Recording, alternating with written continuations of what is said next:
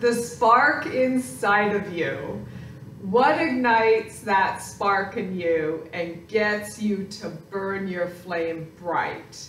As human beings, we all go through challenges. We have ups and downs, and for many people, as they age and they go through life's experiences and get a few kicks and knockdowns and challenges, they have a tendency to give up on that spark inside of them.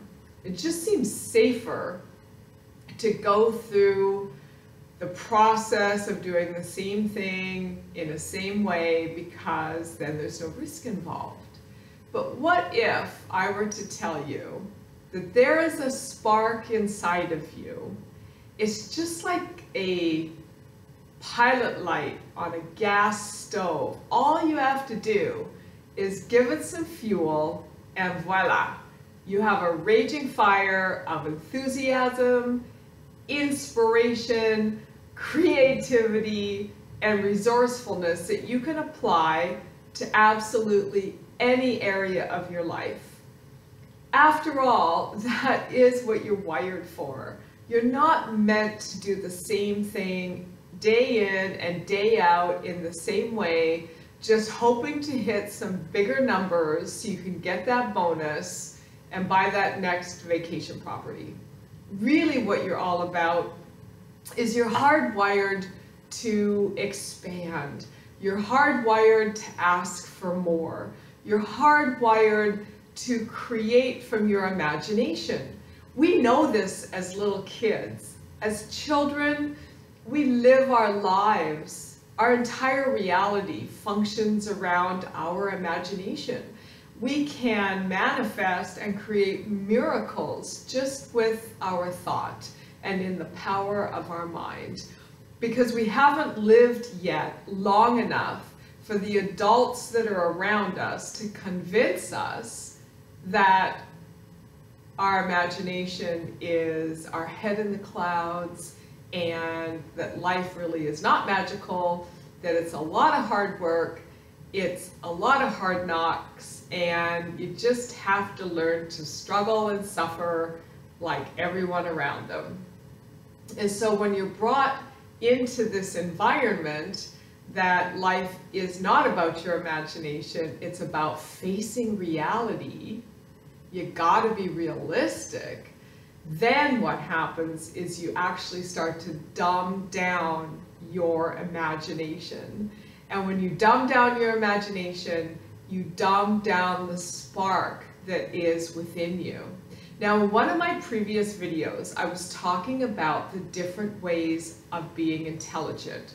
We all know EQ, emotional intelligence. It is the latest buzzword in the realm of business. And it's nothing new, really.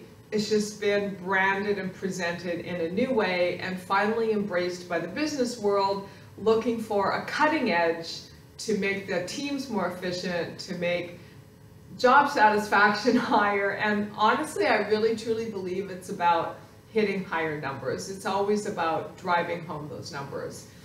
We know about IQ, the intelligence quotient. It was drilled into us as kids, you know, what's your IQ? How are you scoring? Are you able to memorize that content in that textbook and regurgitate it out onto a test to show us how smart you are? But what about all the other intelligences? What about your spiritual quotient? Your ability to tap into the quantum field, the infiniteness of this universe that we live in, and to actually trust your intuitive guidance and to know that whatever answer you're seeking, you have a way of connecting to that, and you can guide yourself or be guided through yourself through pretty much any experience that you have. When you can tap into that spiritual quotient, you can truly raise the bar on your faith, on your trust, and frankly, on your ability to expect to win. I believe that this is where our whole entire spark either gets squashed or gets increased. Now, as an adult, it's your job to keep fostering your growth. I had a conversation this weekend. I was up hiking the trails, and on Saturday I did about 4.5 hours. I literally did not want to come off of the mountain. And this raises my first step that I want to present to you today in this video. I have 5 different steps for you to follow. And my number 1 step is spending time alone. We have so much constant bombardment and overload on our senses with technology, with conversations, with social media, with just being around so much population that we really lose track of what's true for us. We lose track of our own imaginary process and how we might conjure up something that's completely outside of the realm of what we do every day to take care of our responsibilities and what we call our job, our career, our business, our work, and to actually get into a space where we can open up ourselves to receive higher levels of thought, higher levels of inspiration, and it just might enable us to declutter, de-stress, and take the sensory overload down off of our nervous system. So this is what I like to do. I like to spend as much of my weekend outdoors. I maybe do 1 to 2 hours of checking in on my business only if it's absolutely a necessity. If it's not a necessity and it can wait till Monday, then it waits until Monday. And I have found that by doing this process of completely stepping back, and actually I take pride in how much time I do not spend on my devices, and I just let myself have an agenda-free weekend. Now, if we're pushing on a project, if I have a big speaking engagement somewhere, or I'm teaching a program, or perhaps I'm flying to another country and working on a project, obviously I'm going to be engaging. But again, you know, as a laptop lifestyle, I get to make that decision because I don't live a 9-to-5 life. I live a creative life. Even though I'm in business, my approach to business growth is very creative. It's not linear. It's certainly not following some kind of digital process. And so, and by digital, I mean the digital functioning of your mind, where it's all based in logic and linear functionality. So spending time alone, and this is, you know, I was thinking this weekend when I was up on the mountain, if I was a physician, I would literally write a prescription to my clients and say, you must spend at least half of each day on the weekend outdoors, in a park, in nature, and if possible, engaging with animals, away from all the craziness of your life. If you have children, take your kids, take your spouse, take your family, pack a picnic, get outside, find a tree, throw a blanket on the ground, and actually kick back and ponder the sky. There's nothing more invigorating, more inspiring, and more thought-provoking than doing just that. Most of the great leaders and inventors in our world spent a great deal of time outdoors. They went for walks. They got into an appreciation for the elements. Didn't matter what the weather was. They got outdoors, they moved their body, they breathed deeply, and they connected with nature. Now, if you're fortunate enough to have access to animals, or you have animals in your family, spending time with your animals is a tremendous way to hit the reset button. I used to have a dog and a cat, and between the two of them, I was completely cocooned in unconditional love and the connection to this agenda-less life. I mean, their whole existence is just being who they are. I believe that this is something as human beings that we have forgotten, that we're human beings first and human doings later. And when my clients follow this, they actually are more fulfilled, more happy, more healthy, more productive, and then that plays into their business and they become more profitable.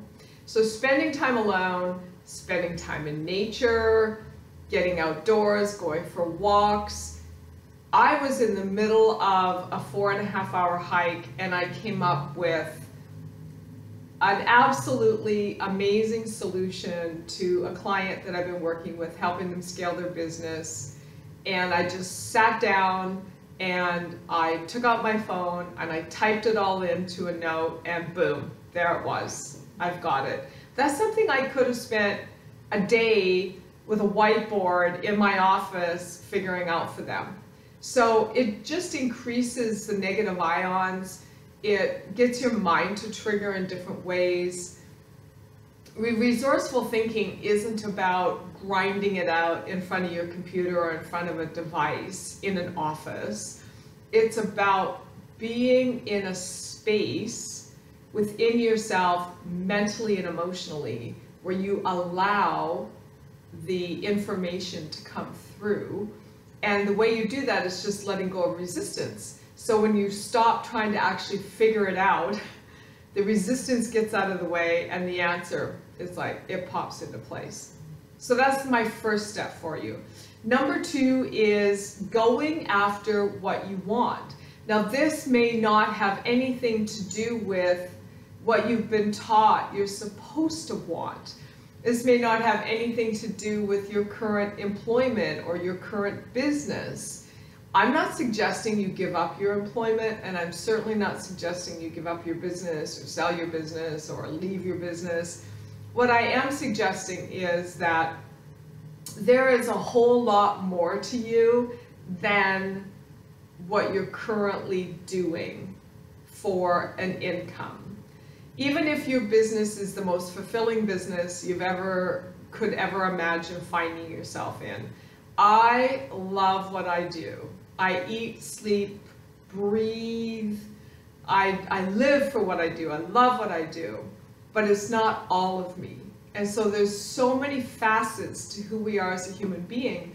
It's really important to go after what you want and do it unapologetically.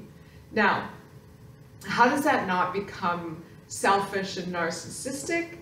Well, a couple of things. One, when you go after what you want, you actually become an example for everyone around you to see what you're doing, to feel your energy as you engage in going after what you want. So it encourages them just through the energy of you being more of you.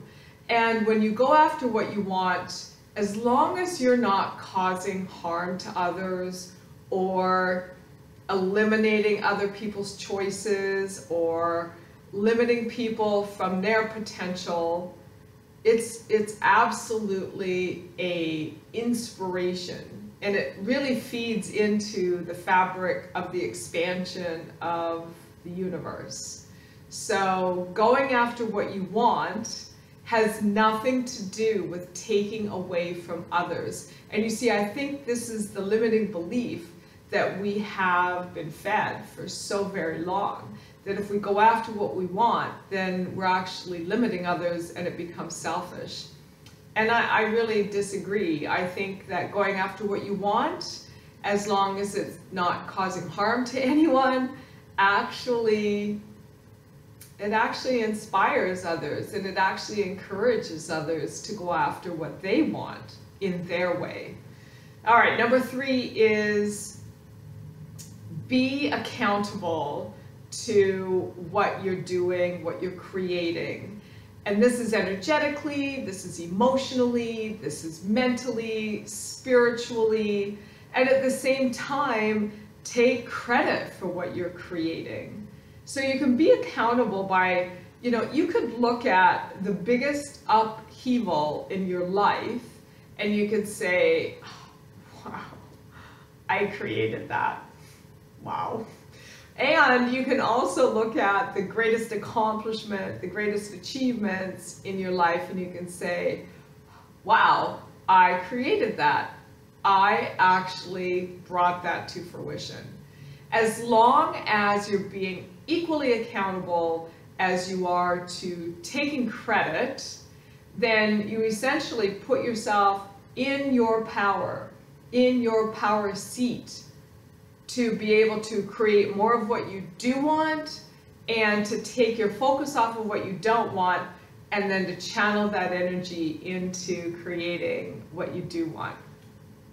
Next is number 4, be sure to help others. Being of service is probably one of the most fulfilling experiences you could ever have. And that could be some of the most simplest things. Now, being of service to others isn't always about giving. Being of service to others can also be about receiving. So when you need help, be willing to ask for it. And then be in a receiver energy so that when people hear that you need help, they also feel that you're receptive to receiving help. And there's nothing to be ashamed of if you need help. We are social animals. We are not alone on this planet. And we all have skills and gifts and talents and experience that maybe someone else doesn't have. So when we get to come to the table and give and help someone, that blesses us too. So this notion of asking for help, being weak, or that receiving help puts things out of balance is simply just not true. Receiving blesses the givers as much as giving blesses the receivers. And then finally, to truly be a leader, it is about listening. Now, one thing that I do when I'm in a meeting, whether it's with a client that is looking to have us work with them, or whether I'm in a facilitating process, helping an organization grow with their leadership team, I'm doing a lot of listening. And if you're in a meeting and you're part of a team, listen, let everybody else go. Let everybody else have their say. And then come in from the rear and state your comments, state your suggestions, bring solutions to the table. So often when I'm in a boardroom and I'm part of a board or a team, and there's this ego fight for position about who gets to go first, who gets to be the most convincing, who gets to have the strongest point of view, it waters down and it actually diminishes the person's power that's fighting to be on top. When you really want to be in a position of power as the greatest contributor, and I don't mean a position of power over others, that's not power, that's control. That's another video. I'm saying when you want to be in a position of power, bring up the rear, let everyone have their opinion, their point of view, their say, hear it all, receive it all, calibrate accordingly, and then bring to the table taking everything into account and consideration, a point of view, a solution, a resource, and then you truly lead from within instead of trying to have power and control over everyone and browbeat people into submission. And with that, your leadership will grow exponentially. So I'm Deborah Peters. This is my 5 steps on how to ignite the spark in your life and in your business. And I look forward to chatting with you more. Definitely hit the subscribe button, click the bell so that when I upload future videos, you will get a notice and receive those in a timely fashion. Look forward to seeing you, and I'll talk with you soon. Ciao.